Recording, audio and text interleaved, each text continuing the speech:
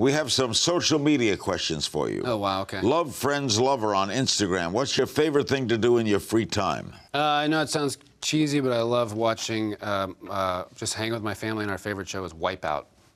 Have you ever watched Really? Wipeout? No. It's on ABC. What happens on Wipeout? The best, Larry. It's these people just kind of go through this big obstacle course and are just knocked over. It's like a live-action Buster Keaton pratfall. Families competing?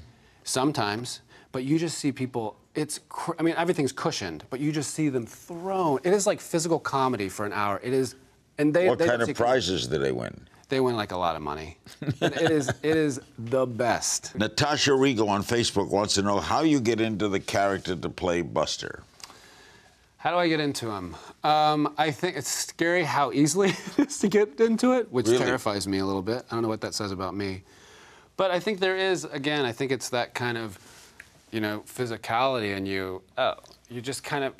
Now anything that comes after you, he's going to be sensitive to. So, and if anybody's talking to me, it's just like, and you kind of, you're just kind of waiting for what's coming at you. So I tend to do that. How do you view him?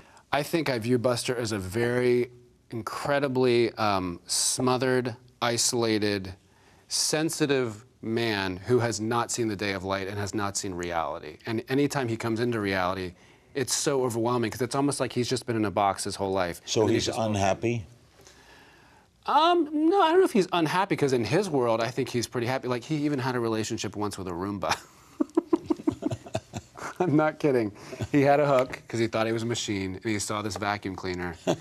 And he was like, and I remember him going, oh, that's sweet. And he was feeding the Roomba some chips or something like that. It's twisted, Larry. It's twisted. Yes. At Kimball Chat tweets, what's your favorite cheese?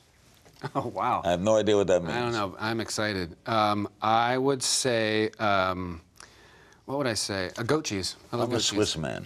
You're a Swiss man. Yeah. I like goat cheese because you can put, like, cranberries in it. It's pretty neat, Larry. R. Vlad Burton on Twitter, who would win in a fight, Gary Walsh or Buster Bluth? Oh, God, Gary would take him out. Take him out. Well, maybe with the hook would hurt. I mean, that's not saying a lot, but Gary would take him out. Actually, I take that back because this past season, Buster did get a bionic hand where he could easily take somebody out. And he's not even aware of it. He'll just pat someone on the back and they'll go flying. So maybe Buster could take Gary out. If Arrested Development continued, you think Buster would go on to do other crazy... The Bionic Man? Yes. Yeah.